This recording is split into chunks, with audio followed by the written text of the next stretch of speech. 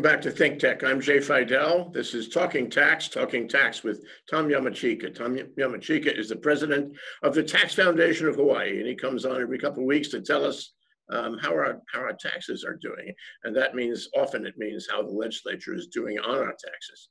Well, good morning, Tom. Welcome to the show. Morning, Jay. Glad to be on as usual. Great. So, it's been quiet, but tell me, what the echoes are and what the, future is for the legislature and thus for taxes in Hawaii. Sure. The silence is kind of ominous, actually, because the legislature's schedule for the rest of the year has come out. They're going to be reconvening next week, Monday, the 22nd. They do not have any time scheduled for conference committees. So that makes me think that whatever is going to be considered is predetermined. Something like the special session of 2017. Everybody knew that once the bill came out, there would be fewer little changes. It would be passed as is, and that would be it. People testified to no end, but no changes were allowed, and the bill was passed as is. So I'm just kind of wondering if we've got something in the works this time. One of the things that obviously will need to be considered is the $650 million or so that has been put into the rainy day fund, from the federal money that was given to the state on condition that we spend it by the end of the year. Okay. When the legislature was last in session at the beginning of this month, apparently they couldn't figure out what to do with it, so they parked it in the rainy day fund, so the governor couldn't get his hands on it, or at least so they thought. One senator wrote an op-ed basically saying, "Well, come on, guys. I mean, this isn't what we should be doing with the money. We should be giving COVID relief to our citizens rather than squirreling it away." But that, of course, is just one senator's opinion. And, given that she felt the need to speak out like that, it's probably not the majority opinion. So we're going to see something else happen.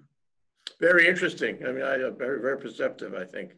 If the majority felt that way, there would be no purpose in the op-ed.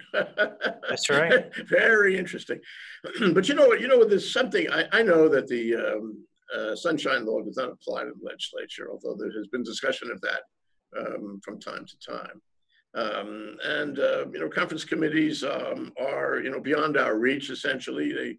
They do what they do, and we may see a little of it, but we really have no say in the proceedings or in the result of a conference committee meeting.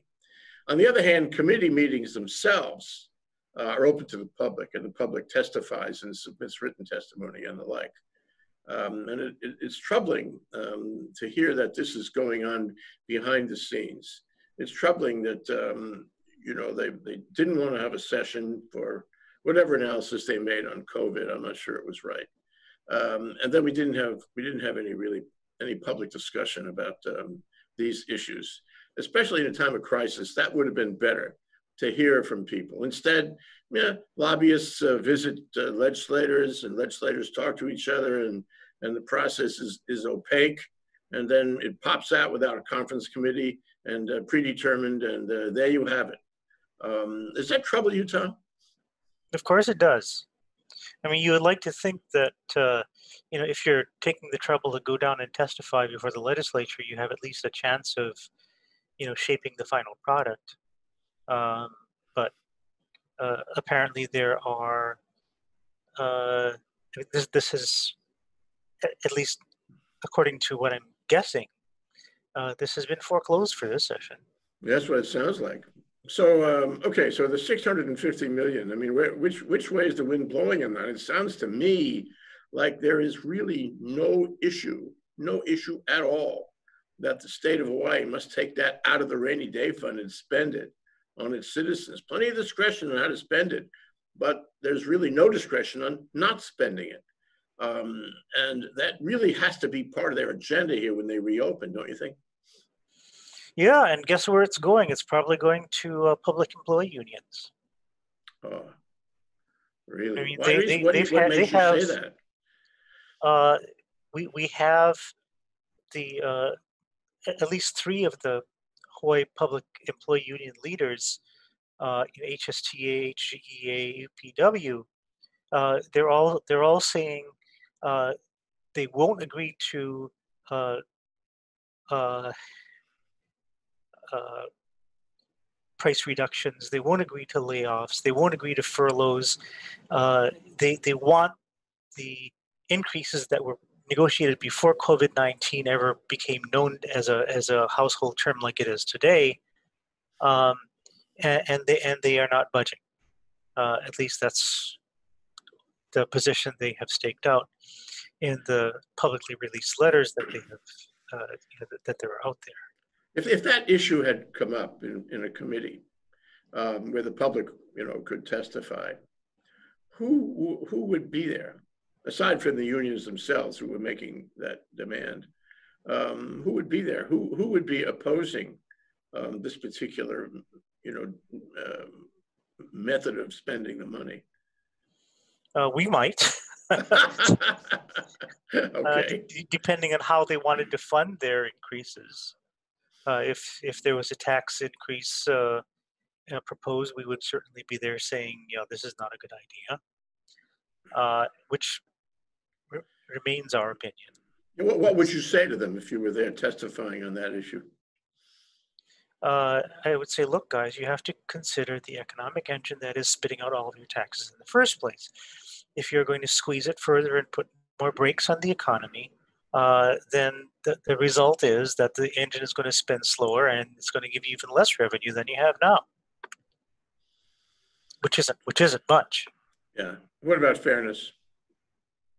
That also, well, I mean, fairness goes several different directions.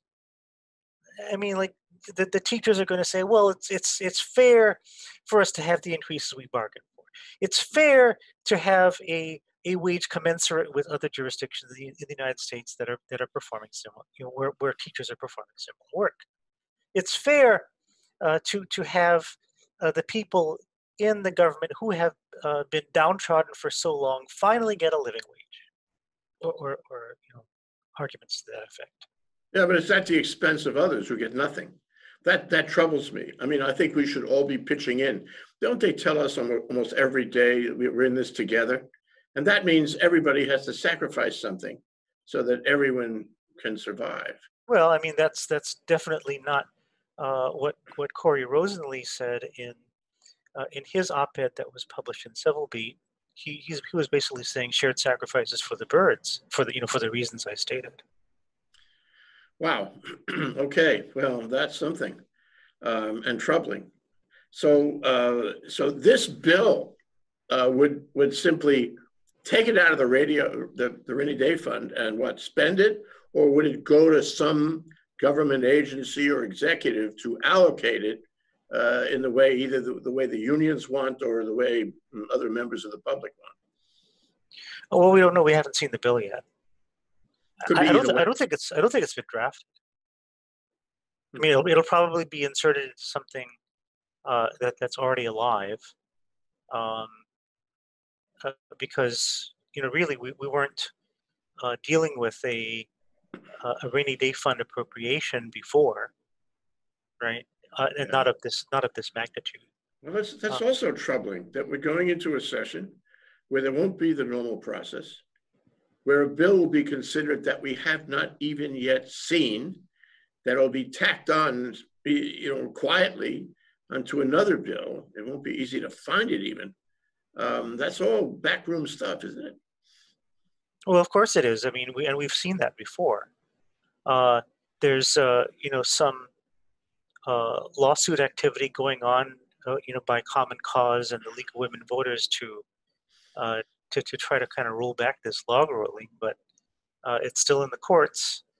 There has been no decision as of yet, and and we've seen in the past legislators make open threats that if the judiciary does something they don't like, their budget's at risk. Yeah, that's actually happened, hasn't it? That has happened, yes. That's And the Senate retribution. and the Senate Majority Leader on a civil beat. Um, uh, I don't know whether it was some kind of event that they had, but it was videoed, and the video is available for all to see. He basically said that in no uncertain terms. Institutional retribution. That's not appropriate in our government or our democracy. Well, I mean, there are checks and balances. Yeah, somebody can stop it. Yeah. Yeah. So each branch is supposed to be a check and balance on the other branch, and there are three branches, judiciary being one of them. So yes, I mean, the legislature is within its rights in doing something to check the judiciary if they think that the judiciary's done something wrong. Usually, however, it's by Substantive statute, yeah. Yeah. Rather than the power of the purse. Right. If the judiciary has interpreted a law wrongly, they can amend the statute. Yeah, that's simple. That's the normal. That's the civilized way to do it. Yeah. Yeah. Now, I mean, if it's a constitutional provision, of course, it's a little harder. But go get an amendment to the Constitution, I suppose. Yeah. Well, that's troubling, and particularly in light of the fact that the checks and balances in the federal government are broken. That's a euphemism. It's much worse than that. But you hate to see that the checks and balances here not working properly, not working on a substantive basis, working on retribution rather than correction of a law that legislators feel is wrong. Anyway, I'd like to go to tax now for a moment. Last time we talked about $2 billion shortfall. The Council on Revenues had dire predictions. And I would say in view of the resurgence of COVID in our community, which was predictable because the reopening maybe didn't have a plan. Even what Glenn Wakai made a comment at the Chamber of Commerce webinar a couple of days ago to the effect that he was concerned that the state did not have a plan to reopen. So if you reopen without a plan, just as on the national level, you get a resurgence is what you get, among other things. And so we have a resurgence, and it may be worse, not clear, depends on, I suppose, on many factors. And that means that if you put the Council on Revenues together today, right now, and ask them to update their $2 billion shortfall, okay, it probably would be worse, wouldn't it? So did we solve the $2 billion shortfall they talked about before? And if so, how? And what would we do if it was more than that?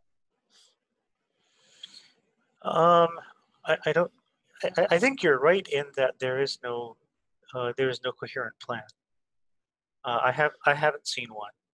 I think there was something that the governor had posted on his website, which had lots of neat little rainbow colors on it. But what wasn't clear from it is when we go to the next stage of the plan, and it was meant to be loosey-goosey, so that it would be data-driven, and you'd make the decision on whether to go to the next phase 14 days from when the previous phase started. But the problem there is that if you're a business, you depend on tourism like most businesses in Hawaii do. What can you plan on? You don't know when the tourists are coming back. You don't know when the flights would be able to resume without a 14-day quarantine. How do you know when people are coming back? If you have even a food establishment, let's say in Waikiki, where most of your revenue comes from tourists, how long can you survive on takeout and combine a business when what you're primarily geared for, the tourist business, is not showing up? Let me answer that.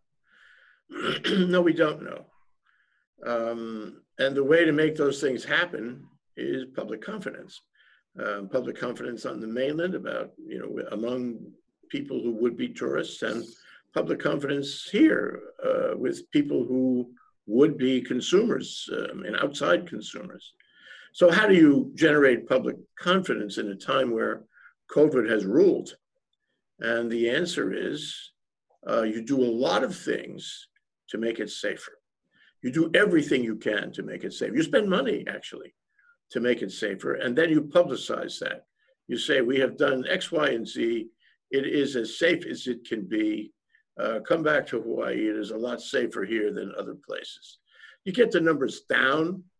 You get the safety up. And one of the interesting things that we found this week is that DBED is doing a webinar on ultraviolet light as a way to kill the virus. This is done in some hospitals now in the country, but it's not ubiquitous.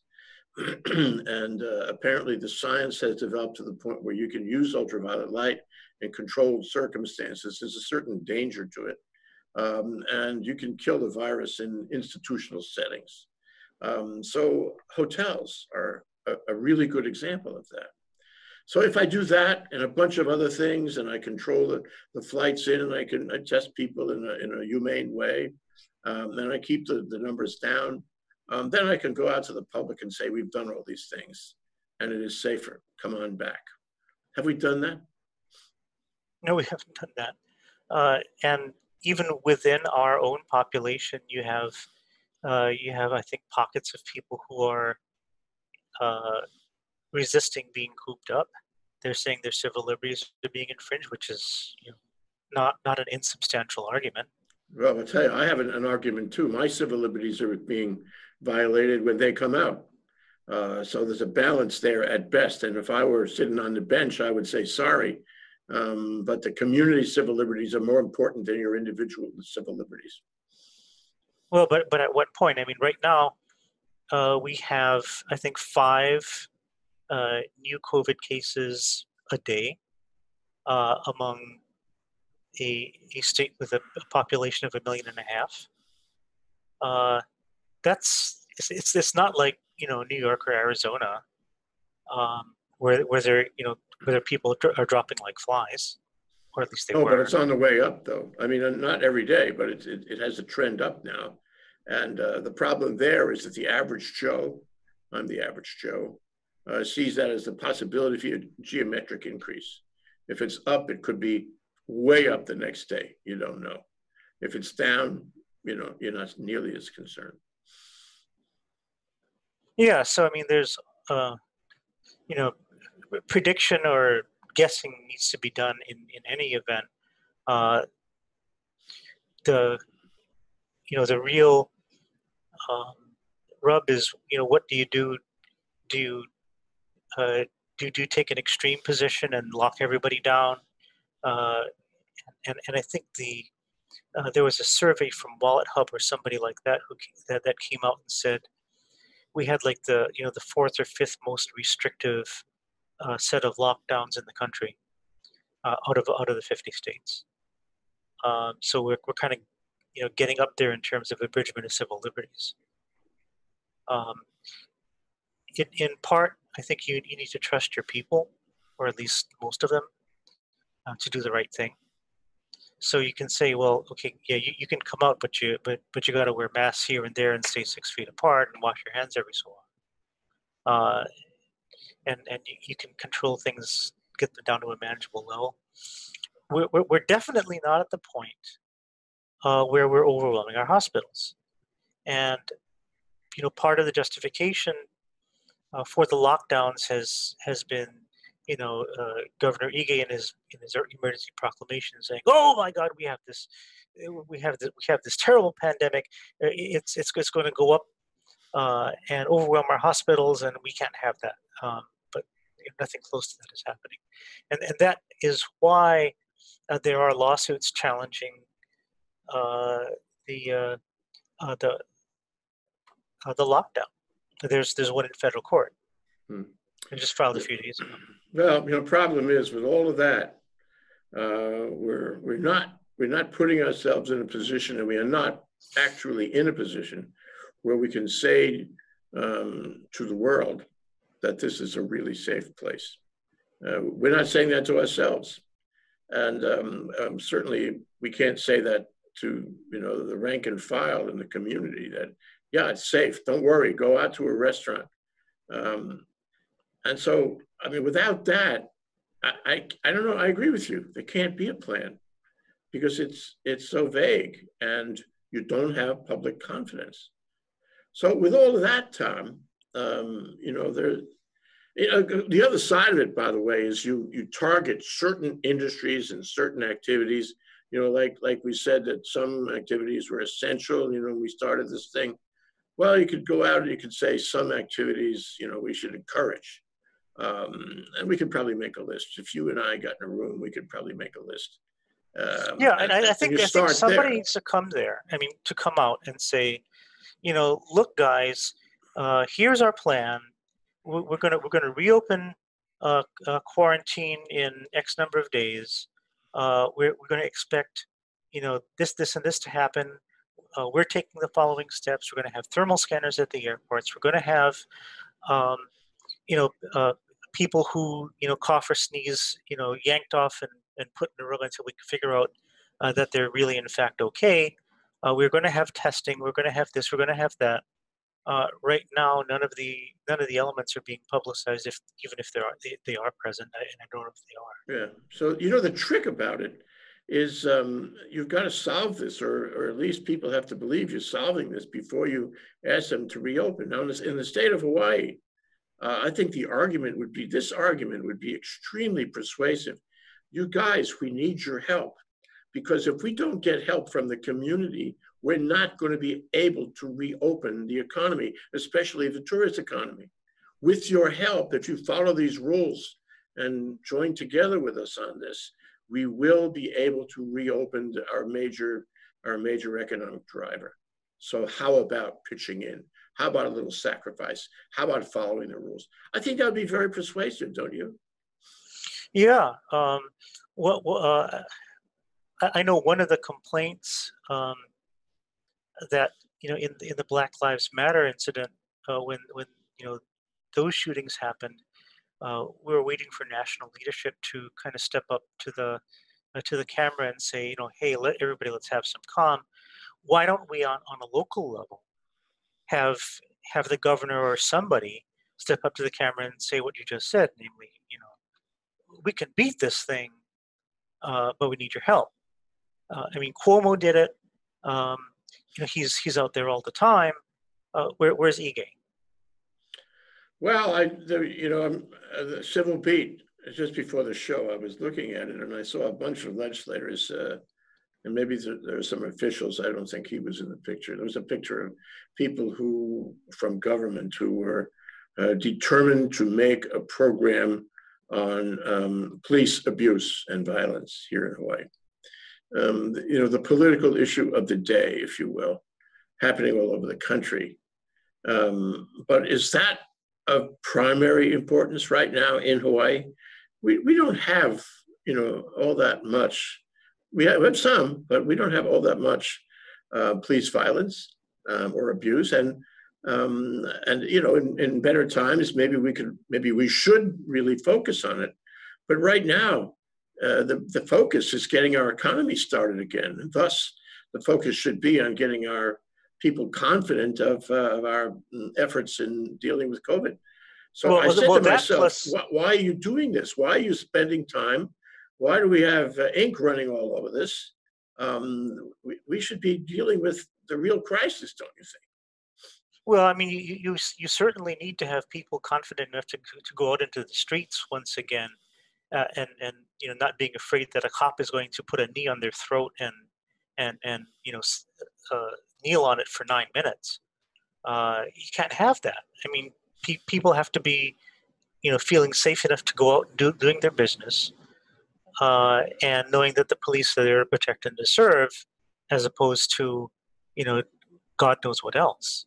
So, yeah, I mean, maybe some ink and effort on the part of our legislatures is justifiable, but maybe just kind of to the point where uh, you need, the police chiefs of the various counties to say, okay, this is our revised policy on the use of strangleholds. This is our revised use of policy on deadly force. Honolulu, for example, has been sending the wrong messages. They've put out a document with our stranglehold policies, and it's all redacted. You can't see what the hell it is. My goodness gracious. More of the same opaque. Hey, before we close, let's talk about one other thing, which is dear to your heart and mine, and should be dear to all of our hearts. What about taxes? What about state taxes, which traditionally have been among the highest in the nation? And our budget is in trouble, and the legislature is about to go into session again. No man's life, no woman's life is safe without when the legislature is in session. What can we expect, if anything, about increases in taxes? Oh my gosh! I'm sure it's going to be discussed. I'm sure it's going to be discussed. The $65 million question is, what, if anything, are they going to do? Okay, hopefully, the answer is they're going to do little, if anything, with respect to raising taxes. But it's probably already decided. Whatever the answer is, it's already been decided. We just have to kind of find out what it is. And unfortunately, that's what we can look forward to in the latter part of June, beginning part of July, when our legislature resumes its session and kind of proceeds apace to its adjournment. Yeah, and then the press will cover it as a fact. Okay, this has been done. I'm not sure what will happen on the governor's desk with respect to a veto, but the likelihood is he'll have no choice but to sign off on that. And then you and I will comment on it. We'll say what we think about it, because there have to be two hands clapping here, Tom. And you and I, especially you, are the second hand. Thank you Thank you very much for coming down. Always enjoy these discussions, and I look forward to the next one with some trepidation. Tom Yamachika, President of the Tax Foundation of Hawaii. Thank you for having me on the show. Aloha.